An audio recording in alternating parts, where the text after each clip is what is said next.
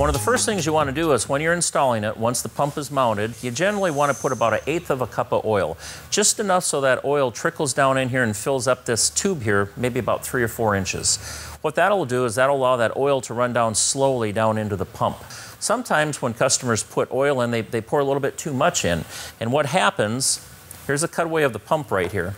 What happens is when they pour oil in here, there's an air pocket in the top of the pump, and if they pour in too much oil and they have a head pressure here, it won't allow that little air bubble to burp out of the pump there and travel up there. So it's a really easy fix.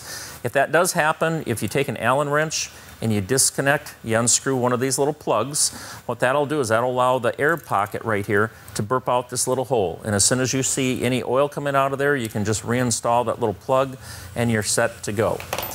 If you have a pump that has all check valves that does not have the plug, you can remove one of the check valves. And as soon as you see oil at that fitting right there, at that opening, just screw the check valve down in, and then your pump is charged and ready to go.